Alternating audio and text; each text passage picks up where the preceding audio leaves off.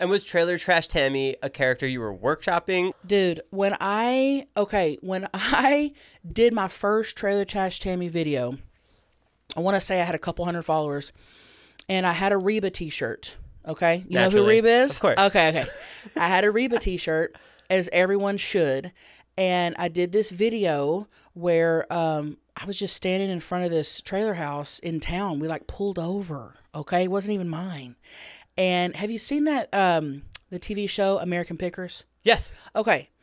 Where they go around like in people's yards picking antiques and stuff. So I did this video where I was wearing that Reba shirt. I stood in the front yard and I kind of lowered my voice and my hair was slicked back and I just said, the American Pickers guys are going to come look at some shit I got out back. After that, me and the fat one are probably going to fuck. And it just took off.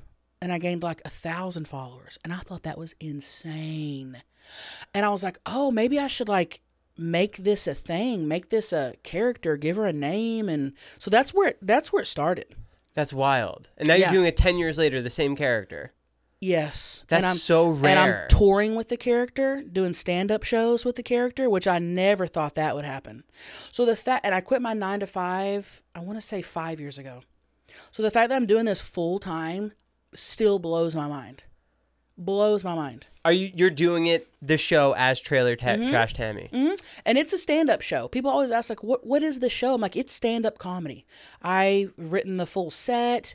All of the material, though, is true to me. True to life. Real life. My real life childhood. My real life marriage stories. Like, that's real to me, but I just say them as Tammy.